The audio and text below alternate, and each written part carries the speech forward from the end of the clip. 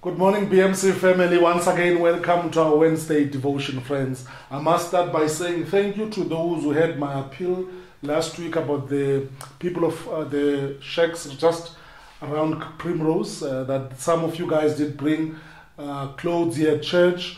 Some of you brought food and food parcels, and I'm told that some of you did send them straight to Primrose Methodist. Thank you, friends. Thank you for standing up and acting when God's people need you the most. Then let us begin with a word of prayer. Heavenly Father, we give you thanks and praise for this time once again this Wednesday morning to have an opportunity for this devotion. May this devotion be a blessing to your people. May this devotion speak truth about your word. I pray all these things in the mighty name of our Lord and Savior, Jesus Christ. Amen. Friends, this morning our devotion reading is once again one of the lectionary readings, which is Psalm 148. I'm going to read from verse 1 to verse 6. Psalm 148, verse 1 to verse 6. Praise the Lord. Praise the Lord from the heavens. Praise him in the heights above. Praise him all his angels. Praise him all his heavenly host.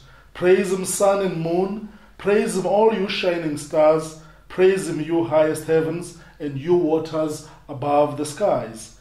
Let them praise the name of the Lord, for at his command they were created, and he established them forever and ever. He issued a decree that will never pass away. Friends, this is the word of God, and thanks be to God. Amen.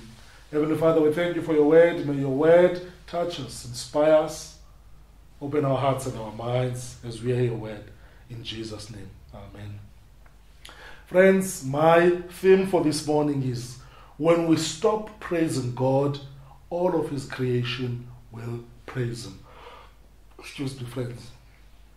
As God's people, we are created, whether we like it or not, to worship and praise God.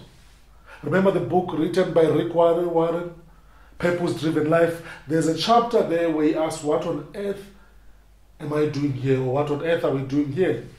And one of his response, which is scriptural, which I loved, was him emphasizing the fact that we, as God's creation, we as God's people, let me start there, we as God's people were created ultimately to worship and praise God. So therefore, one of the mandates or one of the callings in our lives is to worship and praise God. And that's one of the things that comes natural to us as humans. I don't know whether you've noticed that when we hear a sound of an instrument or music, the first thing that happens, I don't know about you, but with me, it's either I want to move my body dance or I want to sing to that instrument. And it becomes natural. Why is it so natural? Because it's one of the things we were created to do. But unfortunately, the devil corrupts us and confuses us by making us think that worshiping God and praising God is nothing. Come on, man. That's nothing. Even if you don't do it, nothing will happen to you. But friends, I want to encourage you that we go back to the basics. We go back to one of the reasons we were created, which is to worship God, and we encourage people to do so. That is why we encourage people to come to church, not only for fellowship, but also have the opportunity to worship God and praise God. That's why every time I speak, I encourage people that even when you take your walks or your runs in the morning or in the afternoon or evenings, you take that moment as a moment to worship God and praise God. So friends, my aim this morning is to encourage us to go back to the basis, that is worship and praise God as God's creation, because we're created to do that. Why am I encouraging you to do this? Do you think it will stop the other creation to worship God when we stop worshiping God? And the answer is no.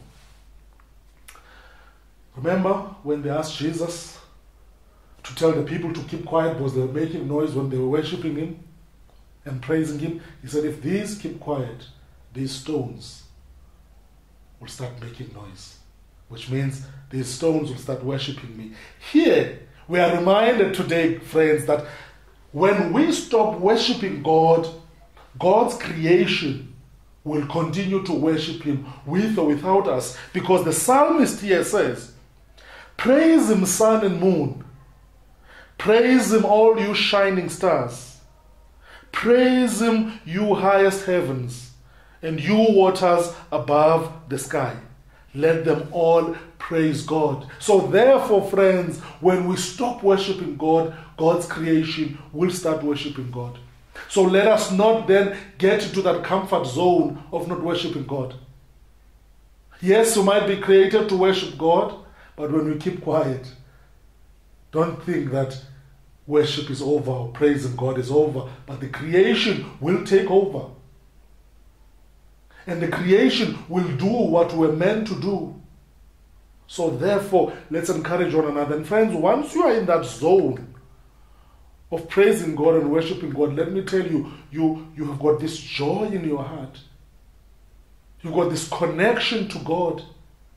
You've got this connection to God's creation. And that's the connection we should maintain at all times, that we should be connected to God at all times, no matter what. And what connects us to God is worship and praise. Let us go out there then and praise God and encourage other fellow Christians to do the same. In Jesus' name, amen. Heavenly Father, I thank you for your word to remind us that yes, you created us to worship you, but when we stop worshiping you, moon and the sun, the stars and the skies and the waters will continue worshiping you. Bless us, guide us this week. In Jesus' name, amen. Friends, have a blessed week. May God be with you. May God guide you. In Jesus' name.